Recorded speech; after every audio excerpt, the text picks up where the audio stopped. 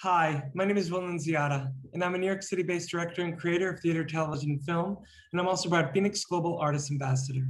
Today, I am so excited to be speaking with the acclaimed pop singer, songwriter, producer, Drew Lewis. For more on Drew, you can read more about him right below this video. But in the meantime, here is a sneak peek at the incredible talent of Drew Lewis.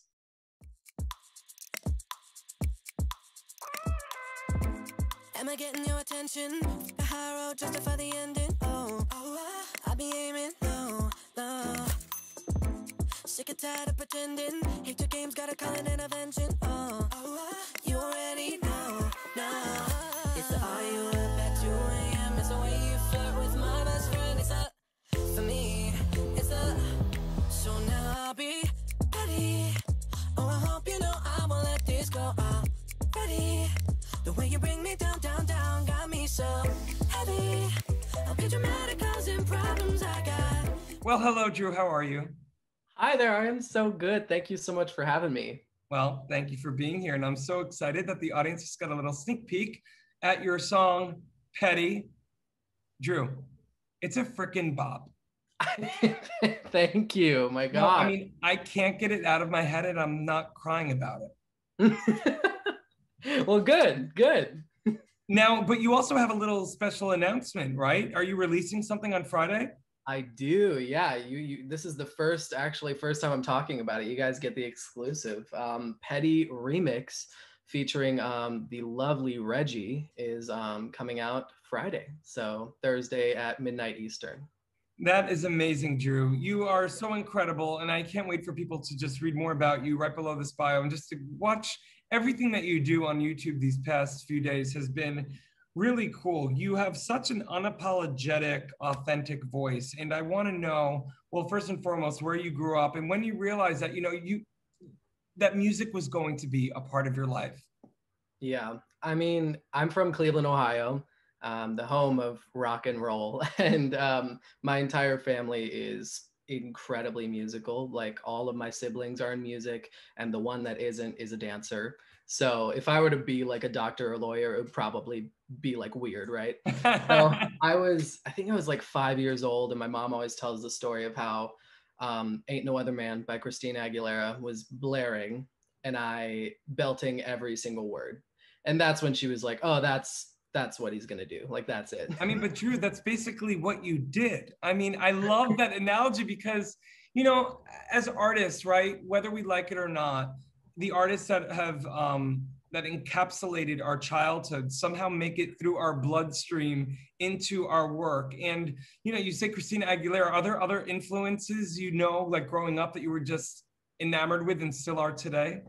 Yeah, I mean, I grew up in like the era of like club, like 2010s, Lady Gaga, Britney Spears, when they were all ruling the radio and just like pop was really, really fun.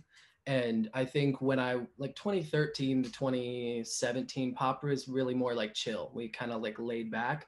And I remember being very frustrated. And I was like, I want to dance to the radio. Like, I want that to be a thing. So I knew that when it was my time to kind of like step out onto the scene, like I wanted to make music that you could dance to.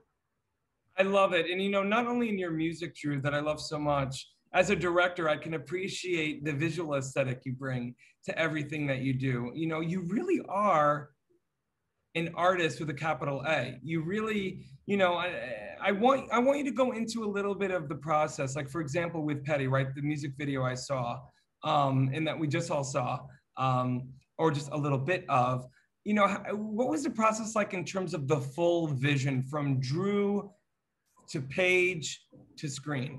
So I initially produced out the beat for Petty, and I didn't know what I wanted on it, but I knew like that the beat was infectious and I really loved it.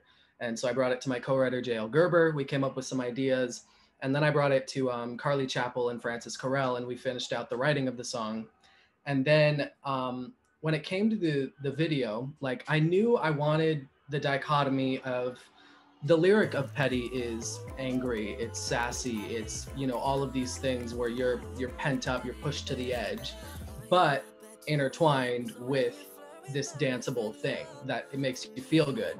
So I wanted to capture that dichotomy, and you see that in the video where there's images that are really angry, they're dark, and then you have the contrast with the bright and colorful moments. But I feel like they work together, and that's just a perfect visual, what's the word I want to say? It's the perfect visual... Aesthetic? Yeah, I'm gonna say that, ready? It's the perfect visual, like, aesthetic for what the song brings to the table. I mean, I think you nailed it, and I saw the dichotomy and felt the dichotomy as well. And you know, of your songs, Drew, that you have written, is there one besides Petty that you would also call out as, you know, a favorite of yours?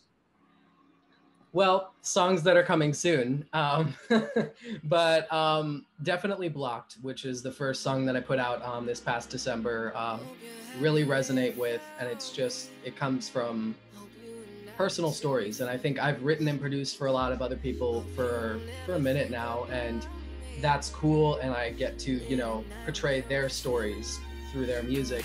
But when it came time to put out my artistry, I wanted to make sure that these were things that I've experienced and that I can properly relate to relay to everyone else who can relate. Drew, that's amazing. And, you know, I think about FENIX and this amazing, groundbreaking app that's going to be able to not only connect artists with more fans, but also artists from around the world. And I'm sure you've been places around the world, but I'm curious to know, with the idea of collaborating with people outside of the United States, what, you know, how that makes you feel? Yeah, so I've actually written a lot for Korean pop music and music over in Japan. So the idea of FENIX bringing together, you know, people from LA all the way, you know, international, like, what's the word? Fusion? Fusion? No, Will. I'm gonna start, we're ready? The idea that FENIX can break those barriers, you know, and we've seen that throughout the pandemic with, you know, Zoom becoming more of a tool, like this interview right here, but like having like a real platform to do that is catered to musicians is just like a game changer. I think so too. And, you know, having befriended the CEOs and many of the people involved with it, you know, they're the real deal. And it's sad to say that it's groundbreaking for anything or anyone to be putting artists first, but the people at FENIX do it and have done it and are going to continue to do it. That's why I'm involved, and that's why I'm so excited that excellent artists like yourself are involved. And the fact, Drew, that you already have that firsthand experience of the power of of not only the transcendent universal language of music, but the power of international collaboration. You get it firsthand. Definitely. Well, listen, my friend, I'm excited that we got to meet today, and I can't wait for the next time we get to talk. And I thank you so much for speaking with me today. Thank you so much for having me. In the digital age, artists and bands struggle to make a living. In fact, only a small number of artists can live off their craft. For the 98% of artists that don't have the luxury of being signed to a label, it's tough. But artists deserve to live off their art. Wherever you are around the world, appreciation of music does not change. FENIX brings bands and their fans together, whilst allowing bands to properly monetize their passion. The FENIX app will directly connect bands and fans with no need for middlemen. We're utilizing the blockchain to give the power back to the artist once and for all.